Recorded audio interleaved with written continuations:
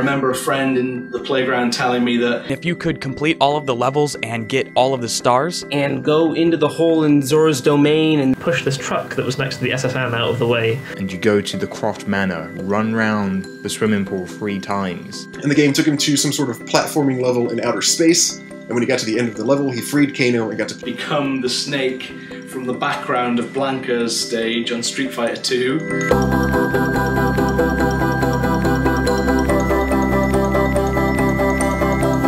So you did a really interesting GDC talk back in 2014 about discovery in games. When I started playing video games in the 1980s, everyone I knew played the same games. And when we weren't playing those games, we were talking about them. So when I was a kid in elementary school, we were obsessed with Street Fighter 2.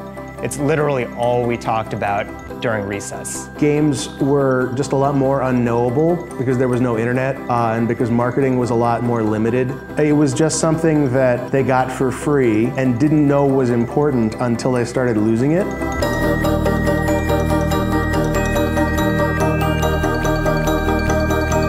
All of the cool stuff about the game was secrets that you would discover in the process of playing it. When people do find them, it feels legendary because the chances are so small. It's actually really easy to just accidentally ruin the cool parts of your game if you're not careful not to. In the absence of that, all we had to show people was, look, you draw lines in these mazes, isn't that cool?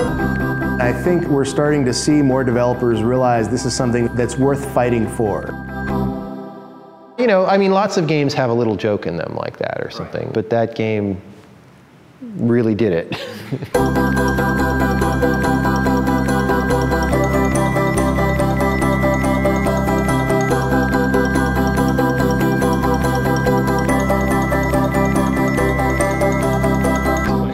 I said at a certain point, I was like, I'm done talking about Spelunky. I'm gonna write this book. That's the last word. I don't want to talk about roguelikes and what I think about roguelikes anymore.